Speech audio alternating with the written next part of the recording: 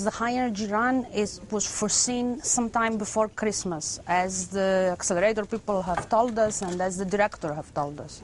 So from our point of view, we were ready for the high-energy run at any moment. The plan for the night, we started in the log. If you look at the log, we started with having some problems with some trips, with some problems. So the plan for the night did not say that at 3:30 we will give you high-energy collisions. We, at some point after 10:45, they ramped one beam and they lost the other. One beam went to 1.18 TeV. The other beam was lost. This is when I came in and we had the shift change.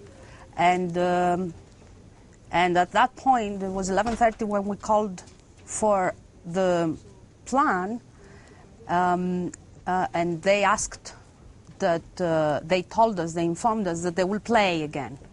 When they will inject, they will ramp to go to high energies, and then they will play. That means making their measurements for the high intensity and high energy runs. And we have to be on safe during that time. So this is how the night started, okay? Now, what happened is that at 1:22, we went to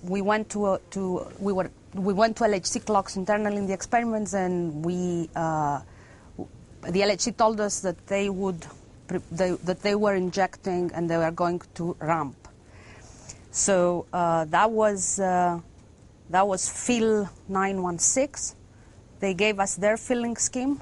That means they gave us which bucket they're going to put beam for both beam 1 and both beam 2. And we verified we were taking data, because while they are playing, we can take data on a safe mode, and we can verify with what we see if what they say is what we see, which we did. At that point,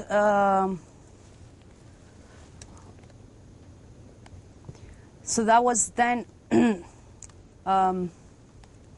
they finished the injection at 2:26, we continued monitoring after the injection what was going on, and then at 2:26 they started ramping, and they ramped very fast.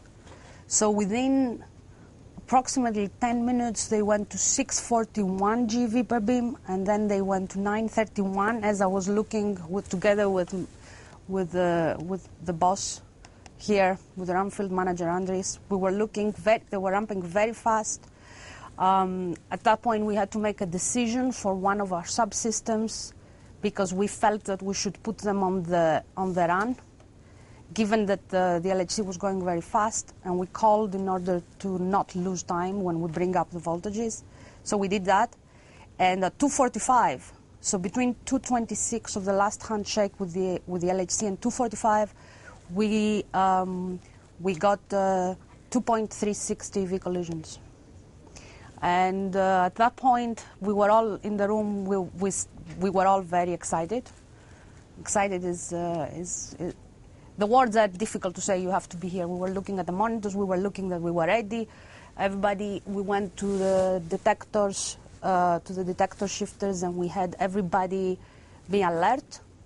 And we realized at that point that we had a very good chance to get the high energy data, and that would be the highest energy data ever recorded in a Hadron Collider.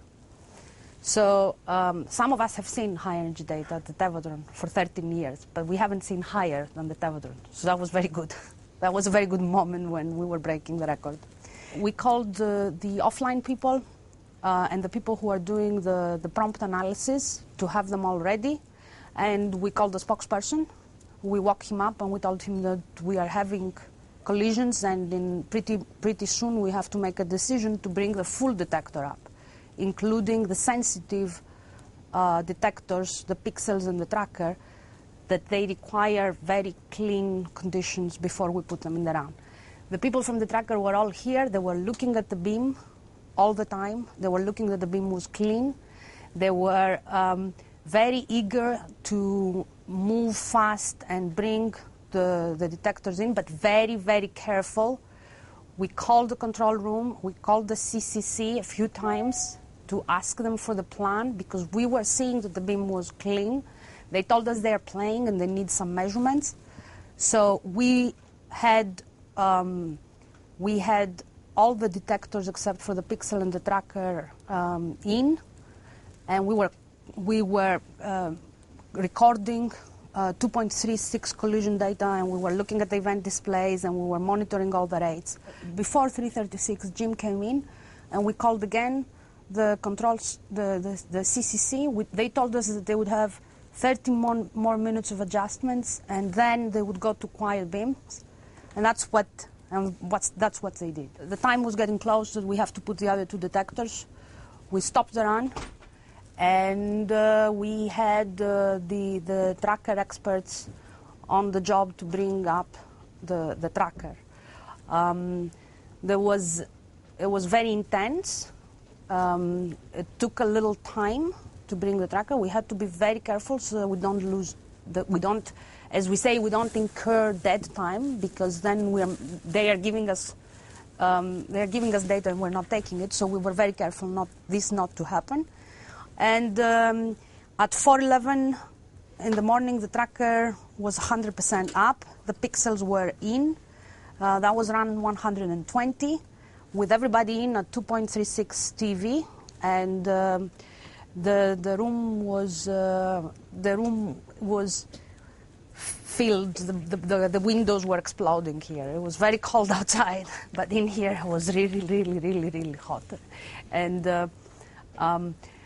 we were trying to keep calm and in order not to make a mistake, and we were monitoring everything very carefully. Jim was here, and we were calling a number of people so that we can be ready to show whatever we could from the first highest energy collision data in the next morning. We were making sure that all our numbers are making sense, whatever numbers we were checking, and they were. And by 4:20, we continued. By 4:20, we continued taking data. We got a phone call from the CCC. They had promised us that we are going to take data until 6, and they called us at 5:15 to tell us to make a deal that they stop at 5:30 because they had to do some more high-intensity studies. And we made a deal to do it until 5:45 so that we get a little more data. And they did that. They published that, and they gave us data until 5:51. So after we did that, we were looking at the events. We were having people analyzing the events all around. There were people at Fermilab. There were people on the phone. We were trying to run some schemes, and the run field manager was calling to inform everybody on what the conditions were here. Jim brought the champagne. We printed out a few of the events, and we stayed here. We stayed here to go through more numbers and more results from the high energy run through the morning.